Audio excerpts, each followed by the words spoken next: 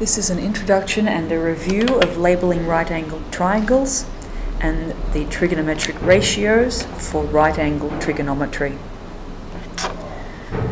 When we label a right-angled triangle for trigonometry, we're labeling it compared to where a particular angle that we care about is. We'll often use this sign for the angle, like a circle with a line through it. This symbol's name is theta, and it just means the angle.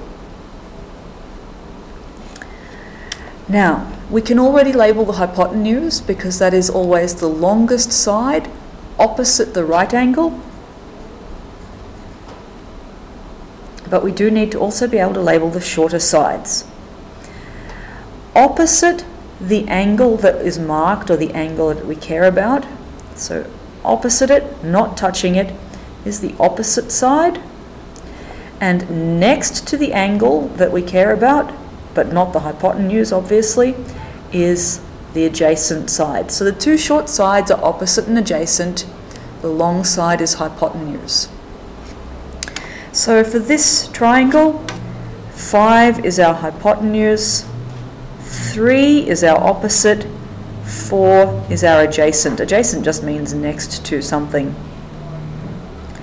Please note that if the angle that we cared about was the other angle, it's never the right angle, it's always one of these two. So if I changed this triangle only by changing what the angle was that we cared about, then the hypotenuse is still the same. It's the longest side, it's opposite the right angle. But now 4 is the opposite and 3 is the adjacent. So it very much depends on where the angle is that matters. And the angle will be marked either by theta or by having its size given. So you can label a triangle. The trig ratios are just a comparison of sides within the angle. So opposite and hypotenuse are related in a ratio or a fraction of 3 to 5, 3 over 5. Remember that similar triangles have sides in matching ratios, and we're using that for trigonometry. There's 3 possible pairs we could have: opposite and hypotenuse, hypotenuse and adjacent, or opposite and adjacent. And the trig ratios are just saying these are these 3 pairs of sides that we might use. They're called sine, the first one, abbreviated to sine, S-I-N, and we always say sine of the angle, sine theta, because it's the opposite of that angle over the hypotenuse. And this is just saying when we've got the opposite and the hypotenuse involved, that relationship, we'll just call it sine. Cosine is the next one, abbreviated cos. Cos of the angle is adjacent over hypotenuse.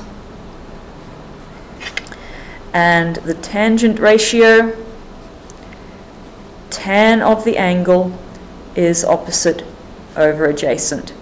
So it's just the 3 possible pairs of sides that we could have, and each one gets its own little name. When you write the ratios, you must write sine theta equals opposite over hypotenuse, or at the very least O over H. You must have sine theta.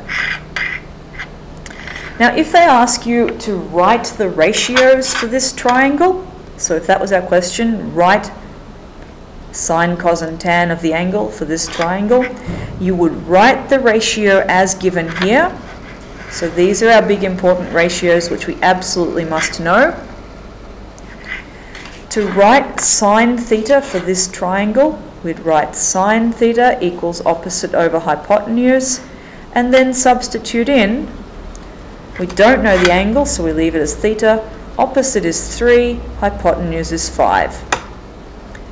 Cos of the angle is adjacent over hypotenuse, so cos of the angle here is 4 over 5. Tan of the angle is opposite over adjacent, so tan here is 3 over 4. So if you're asked just to write the ratios, this is what you do. You give this as the ratio written in its full form, substitute in the values, And if you had been asked to write it as a decimal instead of a fraction, which is up to the question, then you would just evaluate it. So 3 divided by 5, sine of the angle is 0.6.